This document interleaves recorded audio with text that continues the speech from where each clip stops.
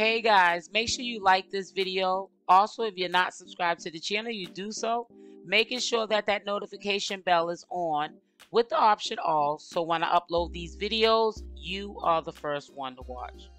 Small update, I will be going live today at 5 p.m. Eastern Standard Time.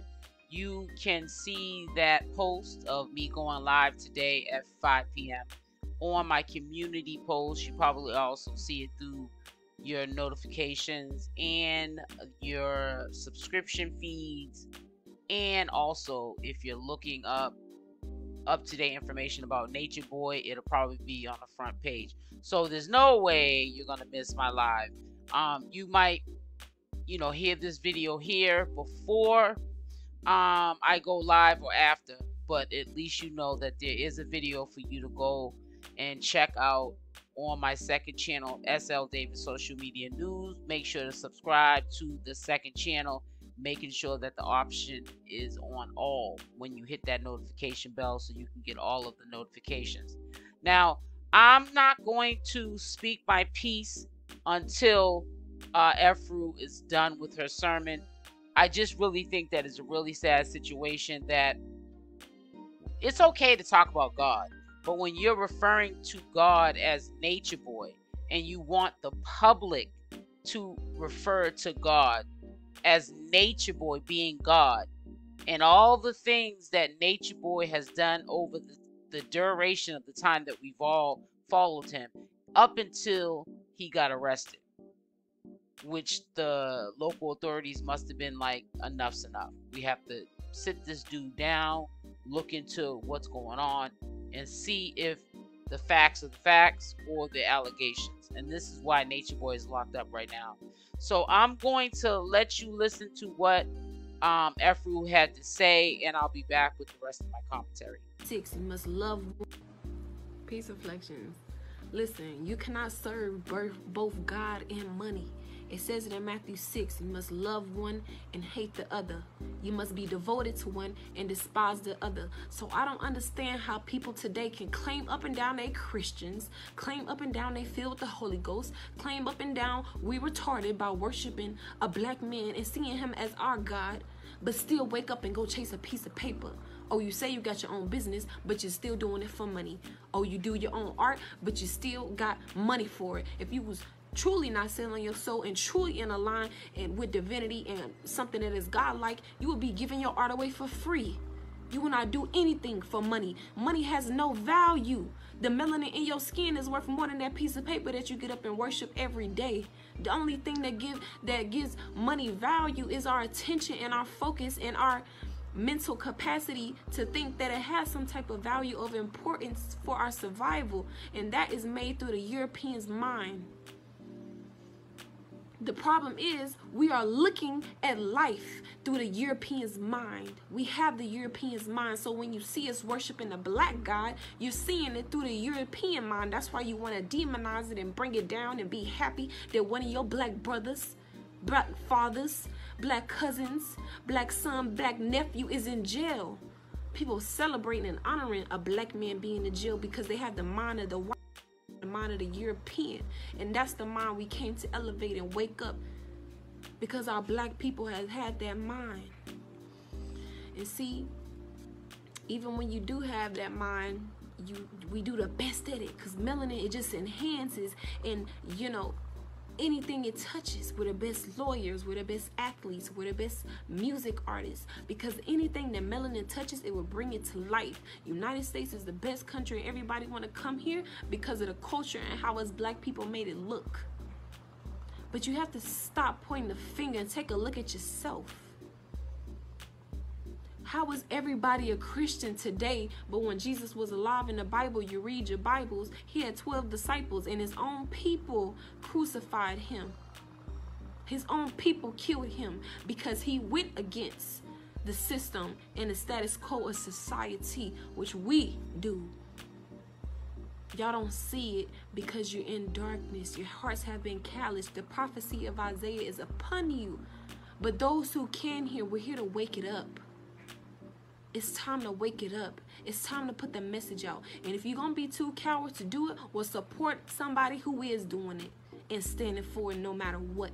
You can't get up and serve a piece of paper and claim you are God like a something of divinity if you have any type of selling a piece of yourself for this piece of paper. Y'all like to point the finger at us. Well, don't you receive donations? Well, the gods have returned to bring back this message, but we are still in hell. So you do have to utilize the damn piece of paper, obviously, but we don't do it for money. We don't for that dollar. We just open ourselves up for our blessings. Because what we have is way more valuable than that money. Way more valuable than money. We don't store our treasures in these earthly possessions. That's why you see us flaunt it and throw it all away, because we're not taking none of it with us when we die. That's why we left all walk our path, because you ain't taking none of it with you but your soul. Store your treasures in heaven, where moss and vermin cannot come in and steal what I have. This mind, my soul, you cannot come in and steal me. Do not fear one who can kill the body but not the soul. I got my soul. I got my heart. My heart will be light as a feather when I transition, because I walk and talk this knowledge. Walk it like I talk it. Walk and talk this knowledge. I am this knowledge. Every move I make, I'm conscious and aware of the knowledge. Because when I die, I'm going to weigh my own heart. That is the purpose of life. Can't you see? If we live all of this life, what seems so long, but it's happening like this, and then when we have that moment of death or transition, we stop and play back the whole life, and then we either say, hell yeah, I did that, or like, damn, I should have really listened to Three God. He was really trying to tell me I'm in hell, and da da da da. Oh, I treated that person like that. Oh, I treated them like, oh, and then you're gonna stay in this place of regret and hurt, because you're gonna be surrounded by so much love, and you're gonna feel a love that you never felt before. You're gonna feel that everything is me, everything was me. Oh, look at all this love. And then you're gonna open your arms up and you're gonna say, come, but you're gonna feel so bad, and you're gonna feel so regret, and then you're gonna take that energy and vibrate yourself to a place of hell. Regret is a place. Guilt is a place. It is a frequency of thoughts. All is mind, all is mental. What are you feeding your minds with? That's what we came to elevate. We are in darkness now because we have went against the Most High. But the Most High has returned through the three God. Three God is God. Three God is Jesus in the flesh. Oh, it sounds crazy, don't it? Because he's one of us. Don't you know Jesus is returning? You thought it was going to be a... Nah. It's time to wake up. Stop putting your finger and look at yourself. It's really sad that Efuru allowed herself to stay as long as she did, and she is now stuck. She's been mistreated for a few years, and you know, she's probably had the worst life that anyone could imagine, even though this is the norm for Efuru. When you subject yourself to this kind of a mental and physical abuse for a long time, you start to think that this is how life is, and this is how relationships are supposed to be between people. And also, she's stuck because she's brainwashed, and she honestly thinks that she should not be working in Babylon for money. That's one thing, beside laziness being a factor, beside being rebellious probably prior to going to carbonation with Natureboy. She's brainwashed. She has been brainwashed into thinking that she should not have to work. And the only way that it's humanly possible is her still being over there on Natureboy's side, whether or not he's in jail or not. As long as he has a roof he can put over their head, they're going to stay there because they're conditioned to the lifestyle. And it's really sad. It's the same thing as like a woman that's with a millionaire, and he's running around on her and cheating and doing all kind of stuff, maybe even abusing her physically and mentally. and she stays with him because he's taking care of her. She's got the big diamond ring, the fancy car, the beautiful house. She doesn't have to work. She probably has maids. I'm just saying millionaire status. And the woman just stays in that abusive relationship because she does not know her worth. She doesn't also want to have to change her lifestyle. It's the fear of the unknown. And that's the situation with these girls over here. It's the fear of the unknown. What are people going to think of me? How are they going to perceive me? I'm just not going to make it because Natureboy has told me that there's no one on this planet that's going to do the things for you like he did for you. And for you to be grateful. And they start to believe this when we know in all actuality there are great men out here that are not going to cheat on you, that are not going to exploit you, that are not going to disrespect you, that you can be with and be happy, that it can be 50-50, or in some cases maybe you will meet someone that is established and can take care of you, but also treat you like the queen that you should be treated like. And these girls don't see their worth, so this is why they subject themselves to this kind of treatment, and they put themselves in these kind of situations. It's a pattern of behavior with all these X-Carbon Nation members, not just Efuru, not just Malia or 𝗪𝗪, that they've all been brainwashed in a lot of ways, and one being that they don't want to work. Everyone has flocked that left that house, his disciples, to either Bigo or Instagram to, get money, because people want to hear or hope that they're going to bring up the stories of what happened behind closed doors with Natureboy. I just seen someone, I'm not going to say her name, but that's a big hint. But you got to understand, even on YouTube, if you have a YouTube channel, your views are going to go up and down. But I'm subscribed to her channel and I watch her. She's another hint. She's an X-Carbon Nation member. But it's like she's having a downtime. I'm having a downtime on my views.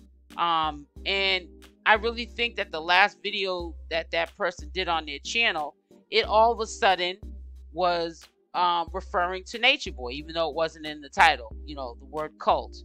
How I got out of a cult, or what dealing with getting out of a cult, whatever the title was. They use Natureboy as a crutch. Like they can't make it without his presence, or without having some type of attachment to him. So it's like, okay, my views are struggling. I'm trying to make sure that I get this monthly on the 21st of the month, this money in every month, so I don't have to work. It's almost like anxiety for them. The thought of them having to work. So they'll do anything, any means necessary. If it takes 1 minute them saying, oh, I don't want you asking me questions about Natureboy, I don't want to talk about Natureboy, I have moved on with my life. But in an instant, when your views are looking kind of like on the diet, you want to stop bringing up using the word cult. And I didn't look at the video, I just seen the title, and I immediately, because I'm a YouTuber, knew why that video was put out there. And it was to utilize not the system, but to utilize Natureboy and his teachings, and how he taught them that they shouldn't work for money, and and to be home, and to be lazy, and they're not living off the land, but to not work a job. So it's any means necessary. I really feel at this point, when I seen that video, if the views are starting to struggle, people are not paying attention to that person no more, because they're not understanding it never was about you in the first place. You can't make yourself out to be this star when you were in a cult. That's the only reason why you're getting this attention. It's not because you did anything spectacular, or you're some A-list actor or something like that, or a singer or a football player. You were in a cult, and they have to understand that that's the only reason why people are there, because it's like a circus. They want to hear the drama. They want to hear the struggle. They want to know what happened behind closed doors that we don't know, because we only see a little bit of everyone's life that shares their life on social media. And we still don't know for sure if what we're seeing is what it is. But when them cameras go off, that's usually when the truth comes out and people start to be who they are, because they're behind closed doors in their own domain.